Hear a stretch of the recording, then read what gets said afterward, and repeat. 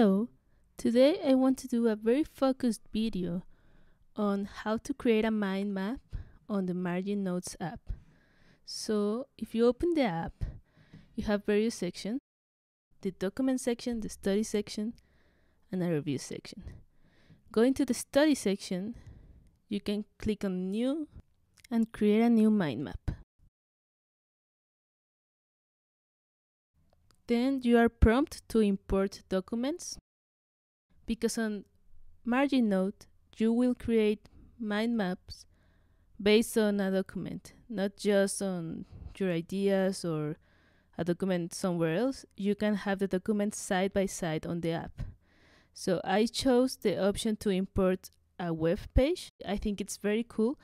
Maybe you don't have a PDF about it, but you have information on the internet, and that will be converted to a PDF for you to open it in Margin Note.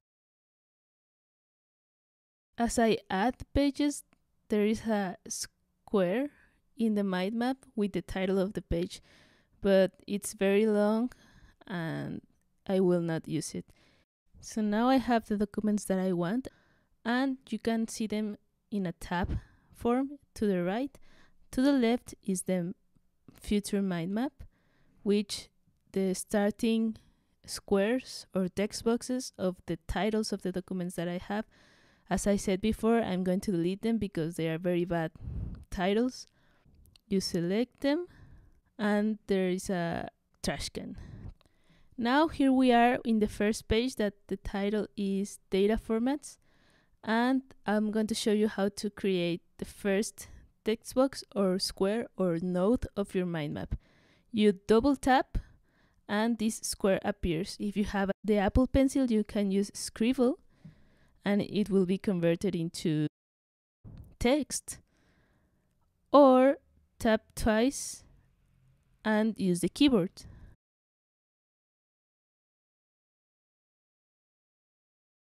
Which is the same result.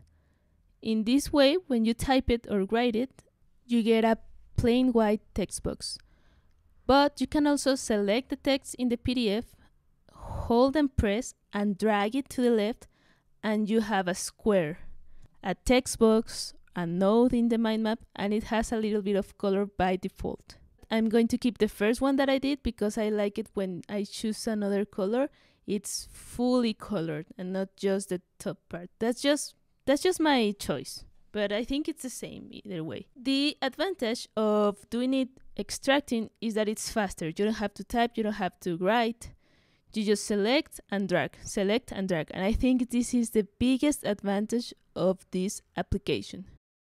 Now, after reading a little bit, I decided that the next main idea for the mind map is this phrase. So I selected it, press and hold, drag and drop to the left, and there it is. I keep reading and I decide the next text box or the next node in the mind map. Common formats, I select, press and hold, drag and drop to the left, and there it is. So one technique is to get all your nodes first and then arrange the position, or you could extract them and arrange them as you go. So now that I have the information I want to work with, I can hide the PDF section of the app and work with more space. And to relate them, to link these squares, I drag it and bring it inside the square that I wanted to be related. And when you let go of the square, it's automatically connected.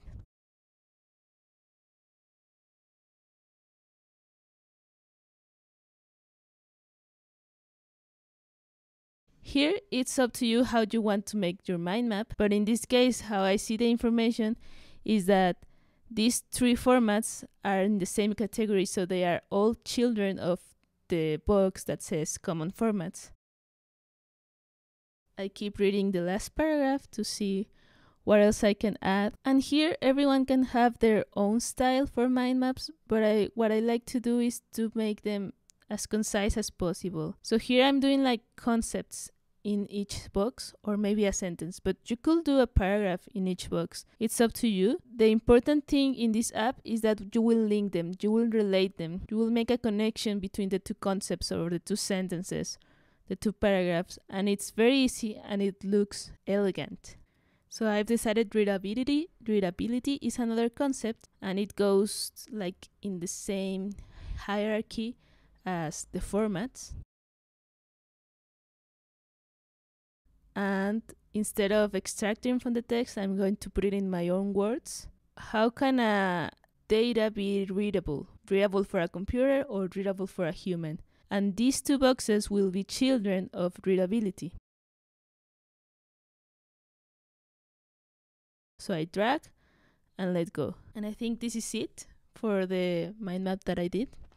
It's simple, but it really extracted the most important information for me.